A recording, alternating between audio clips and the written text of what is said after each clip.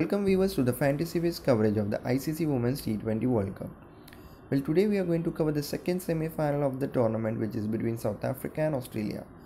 Now the first one between India and New Zealand will take place on the same day, but it is starting at 9:30 am, whereas this match starts at 1:30 pm. Now South Africa come into the semi-finals having topped their group by winning 3 of their 4 matches, but the last one against West Indies was a washout. Australia, on the other hand, held their nerve to seal their spot in the semi-finals as they edged New Zealand in a thrilling contest. Now, apart from that dominating win against Bangladesh, Australians have been far from their best. So this by no means is a one-sided match. Now, before we move on to a Dream 11 team selection, initially we'll have a look at the recent head-to-head record. We'll also quickly have a look at the ground stats and pitch conditions, followed by the weather update. We'll also quickly have a look at the team news and injury updates. And then we will discuss the most important bit, which is highlighting those key players for this match who should be part of your Dream 11 team. So guys, do stick around to catch our Dream 11 team combinations, which can help you win lots of cash prizes on Dream 11. Now let's start by having a look at the head-to-head record between these teams across all formats. Well, the head-to-head records is something that a South African women team would not like to see before they walk onto the SCG. South Africa have never defeated Australia in World Cup matches or even in a bilateral series. Or in fact, Australia enjoy a 4-0 record against South Africa in T20 World Cup encounters. Now if you look at the stats, well, 10 matches have been played by both these teams and Australia have won 9 of them and only one which was a tied match. So history does give Australia an edge over South Africa.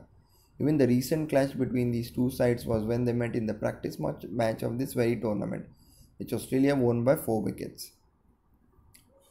Now moving on to the venue, pitch and weather conditions. Now this will be the first Women's World Cup T20 match on the Sydney cricket ground. Overall, SCG has previously hosted 2 Women's T20 matches, both won by Australia. One in 2009 against New Zealand and one in 2016 against India. But overall, 7 T20 matches have happened, 2 won by team batting first and 4 by team bowling first. The average first innings score stands at 156 and the second innings score stands at 134. Now, Sydney cricket ground surface typically offers more spin as the season goes on, but the amount of rain around the city this week may also bring in some moisture and will also bring in the grass into play, which could mean seamers could also have a good day. But overall, it's a decent wicket to bat on as well. So whoever wins the toss would ideally want to bat first. Now weather forecast for this match is not a good one.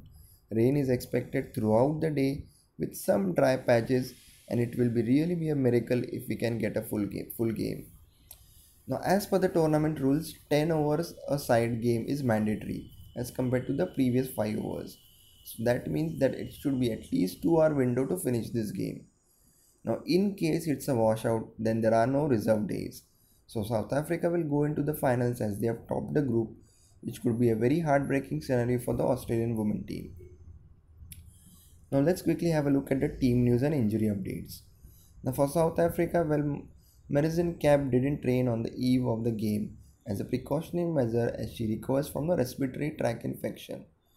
But given the current situation of this game, she would be expected to be at least part of the playing 11. Now as for Australia, well, they suffered a very big setback when Elisa Perry suffered a hamstring injury against New Zealand and has now been ruled out of the competition. Now either of Kimmis or Sophie Molyneux can come in for Perry, with the chances of later being higher. In fact, as per the latest reports confirming that she has been training rigorously a day before the match. And considering Sophie's left-hand orthodox spin, it will be more suited on this ground. So here are our probable 11s for this match. Now first let me start by listing out the key players who should definitely be picked in your side. Now first we will start with the wicket keepers. Now before I start, you can see that we have also put forward the points that have been earned by these players in the Dream 11 fantasy so far. So these points will also play an important role in selection and non-selection of players. Now Alicia Healy is the key for Australia if they have to start well. She has already shown how destructive she can be when she scored 83 of just 53 balls against Bangladesh. She had also scored a well-fought 50 in the first game against India. And considering that she is a wicket keeper, she can give decent points through catch, run out and stumping as well. Now moving on, Lee Lee blasted Thailand bowling by scoring a 64 Though she failed to impress with the bat against Pakistan, she is a good pick considering her form. Now moving on to the key players and the batsman section. Well, Beth Mooney has been in good form of late, scoring consecutive 50s, which included 81 of 58 against Bangladesh and 60 of 50 against New Zealand, which was a very crucial knock. So she is definitely a key player. Now Meg Lanning has played the anchor role when Australian top order has failed, and she has steadied the ship in couple of matches. And in such a semi-final clash, her experience will come in handy, and hence she becomes a key player. Now Laura Voldemort was required to bat only once in the last 3 matches, and that was against Pakistan, where she played a superb knock of 53 in 36 balls. She can be that key player in the latter half of the game when SA would need to up their scoring. Now moving on to the key players and the bowlers section. Now just like Mooney, Megan Scott has come in good in the last few matches where she has bagged 3 wickets each against New Zealand and Bangladesh. Her spell against New Zealand was one of the main reasons why Australia won the game, and her experience will again count in such big games. Now Shabnim Ismail has come good against Thailand where she bagged 3 wickets. She continued that form against Pakistan where she ended with figures of 1 for 17 in 4 overs that included a maiden. So she becomes a key South African bowler from a dreamland perspective. Now moving on to the all-rounders section. Now Jess Johansson has been the most consistent and economical bowler for Australia in the World Cup, and a left-arm orthodox should play a big role on a pitch which assists the spinners.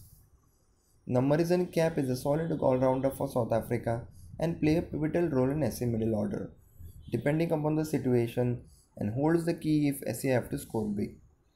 Now we have gone with her ahead of Dan Van Nierik, as Dan Van Nierik has been a little out of touch of form with the bat, especially in the last couple of matches, and her credits are also quite high, so we feel that Kapp can be a much more comfortable player to add into your team. Now apart from these players, we have also apart from the key players, we've also listed out some differential players. Now these players might not be part of majority of the fantasy teams, but if they click, they would definitely give your team an edge to win most of the leagues. Now here we have listed out Sonny Liu, Nicola Carey, Ashley Gardner and Georgia Wareham. Now moving on, now considering the pitch and the way the teams have approached the tournament so far, the team who wins the toss will bat first and will try to put on runs and defend the score on a slow pitch. So considering this, we have gone with 2 combinations. Now if you start selecting your team, you'll realize that both Australia and South African players are priced quite high. So one has to be very smart and clever while picking these players, along with a few who cost low. Now if Australia were to bat first, then we will go with team 1. Now in team 1, as you can see, we have gone with 7 Australian and 4 South African players. Now with here the thought is that Australia will win this game by scoring a good score. As you can see, we have gone with 4 key Australian players from the list discussed above. Here we have selected Gardner, Wareham and Sophie Molyneux. Gardner, as we know, can bat and bowl and has played a decent knock. Wareham was the player of the match against New Zealand, and hence she becomes a key pick for us. Sophie Molyneux looks likely to come in, and her left-arm orthodox bowling can come good on this pitch. Now on the South African side, we have gone with Sonny Liu and Megan du Preez, along with the key players of Kapp and Ismail. Now here we have kept Healy as our captain and Johansson as our vice captain. Now Healy is someone who can, as we discussed, she can bat well and she can give points via wicket keeping as well. Whereas Johansson has been good form in the bowling, and the left arm bowling can give Australia a lot of wickets.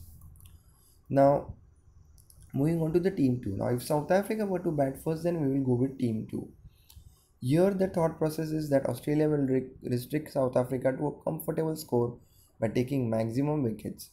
Hence we have strengthened the bowling attack by including Nicola Carey. He is also one of the lowest priced players who can help balance the budget. Now here we have made Johansson as our captain and Mooney as a vice captain considering the recent form. Now, as we said earlier, now we have gone with the thought that Australia, given the recent record, they will be too much of a competition for South Africa, and so we feel that they will be clearly the winners no matter if they bat first or bowl first. But basis your thinking, you can select any of these two teams and join your private leagues. We've also listed out the key players, so you can mix up those key players along with some differentials. So that's it from the Fantasy Wiz team for now. All the best guys for this match and hope you win big following our tips. Please do like our video and do comment if you want to share some feedback related to our video. We would really appreciate it. Don't forget to subscribe to our channel for more updates on other upcoming matches as well. Thank you and happy fantasy.